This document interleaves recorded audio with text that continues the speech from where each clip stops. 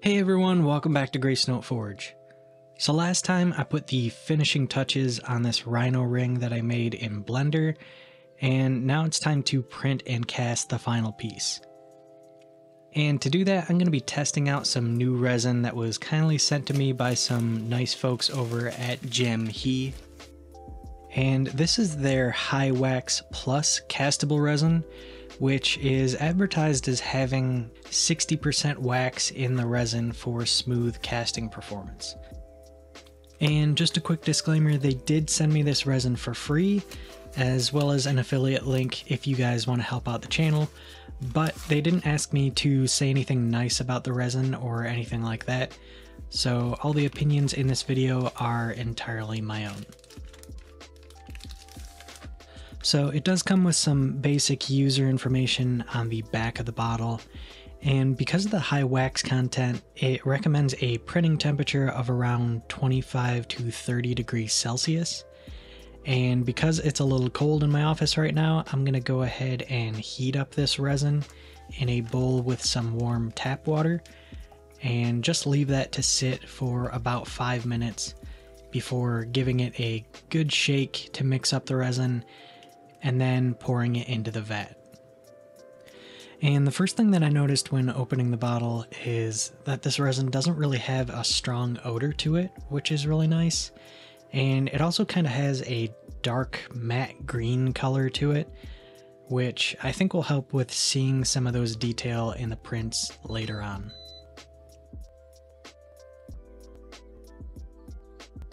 And for the printer settings, they do provide some recommended instructions for this resin that serve as kind of a good starting off point, but I couldn't find any specific settings for my Frozen Sonic Mini, and in their guide they show that they test with an Lego Mars 3, so just know that you may have to do some tweaks or adjustments for your specific machine. So the prints came off the build plate pretty easily, and they cleaned up really nicely with some simple isopropyl alcohol as well. To make the cleanup a little quicker and easier, I like to put my prints in a Ziploc bag with some IPA in it, and then I just put that whole bag in an ultrasonic cleaner with water. I like to do my cleanups this way just because it uses a lot less IPA, and it's also not contaminating my ultrasonic vat every single time. So here's the ring print right after a little bit of cleanup, and overall I'm really happy with how this is looking. It has some really nice detail even with that larger layer height of 0.05 millimeters. And the only thing that I noticed is that it does have a few small holes and imperfections on the horn of the Rhino and over by the band of the ring. I'm not too sure what's causing that. It's possible it could be from debris in the vat or maybe even small air bubbles in the resin. After doing some research, I found that I could probably improve this by just changing some of the settings in the slicer software. So I'll have to do a few more tests to kind of figure that out. But either way, I still think this print should be usable for casting. So I'm going to go ahead and start removing some of these supports. And one thing that I really like so far about this resin is that it seems to have a good amount of flex to it.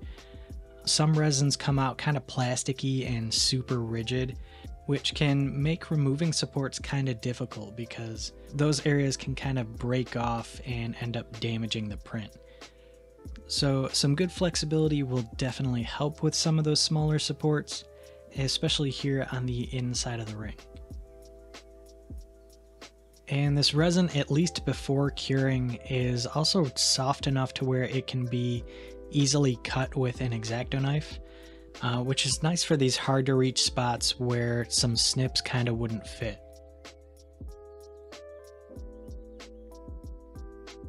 So after a bit more cleanup, now you can see that Rhino relief that was sculpted on the inside of the ring, and that's looking pretty cool.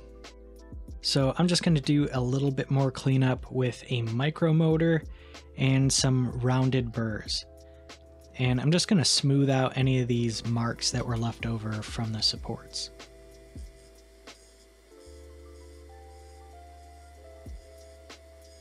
And also an important thing to note, I am using a respirator along with some good air filtration in the room. This resin dust is something that you definitely don't want to breathe in. So the instructions for this resin suggest that you submerge the prints in water during the UV curing, and I'm not too sure why that is, because those prints are still technically exposed to oxygen when it's just in water, but I'm gonna go ahead and do it anyway because that's what it suggests. And thankfully the prints are dense enough to kind of sink, unlike that purple Ceraitic resin that I've used in the past. So now I'm just going to cure them under UV light for about a minute.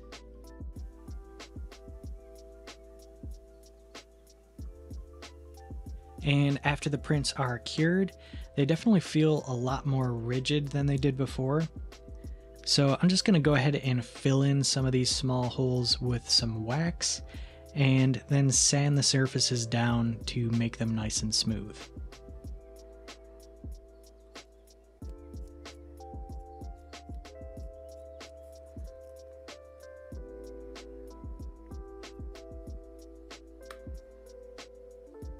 So now I'm just going to go ahead and sprue this ring up. And because this design has so much mass at the head of the ring, I'm going to go ahead and attach a sprue directly to the back of the head of the Rhino. And this will hopefully prevent any kind of shrinkage from happening in that area. And another nice thing that I noticed about this resin is that wax seems to stick to it really well, which might be due to the high wax content in the resin. But either way, it's really nice to not have to worry about that wax detaching from the print. So I'm also attaching this to the sprue base kind of at an angle. That carved out section underneath the ring is very cup shaped, so a lot of air could possibly get trapped underneath it.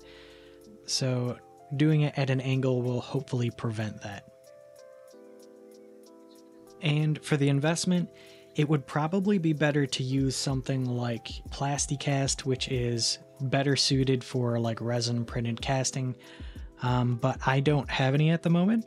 So I'm going to try to get away with using some regular SC20 investment by R&R, and I'm going to add 1% boric acid just to give it some strength.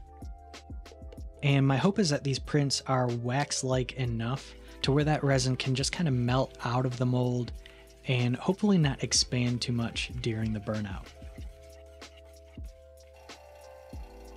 So I did an 8-hour burnout cycle in the kiln, ramping up to 1350 degrees Fahrenheit, and just holding that for a few hours before bringing that down to 1000 degrees for casting. And that's probably a little too high for this size of ring, but it is currently freezing outside, so I figured I would lose a little bit of heat kind of faster than normal.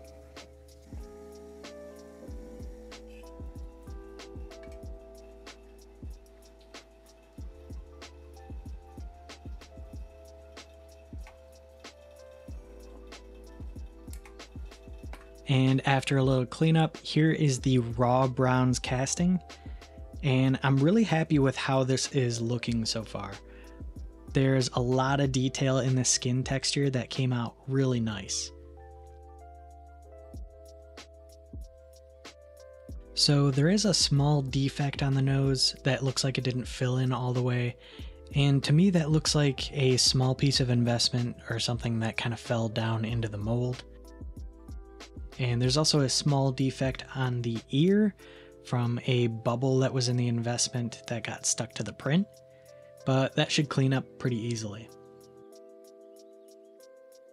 And the relief sculpt on the inside of the ring looks like it came out really nicely too. So now I'm just going to go ahead and saw off these sprues and start finishing up the ring.